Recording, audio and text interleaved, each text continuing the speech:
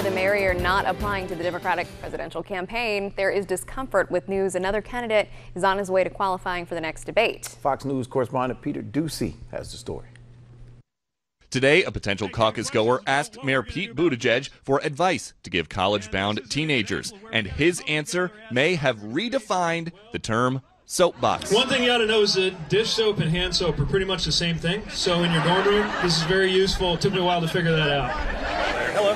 Buttigieg says beating Trump is most important for Democrats, but Iowans are about a lot more than electability. Folks are thinking about what we all care about, right? I got a lot of questions about health, about dealing with things like cancer and Alzheimer's.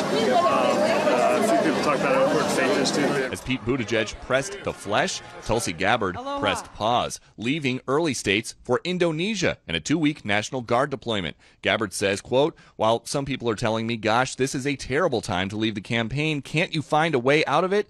That's not what this is about." But even with one candidate abroad, the field is growing. Hey, you guys. Tom Steyer's campaign says he's got the donors to make this fall's debate and just needs to reach 2% in one more poll to qualify. I think there is a huge audience for the message that I'm giving, that Americans really are responding to this. Rivals are ripping on rules that could allow Steyer on stage. Tom Steyer just spent $10 million to get 130,000 donors. Bernie Sanders is talking to voters and vegans. Curious whether he has any moral objection to meat. I would not be honest with you if I did not tell you that I am a meat eater. So Bernie has no problem with meat. Is it ready to go? And neither does Pete. There's going to be so many cameras watching you grill. Is that something you have to practice at home?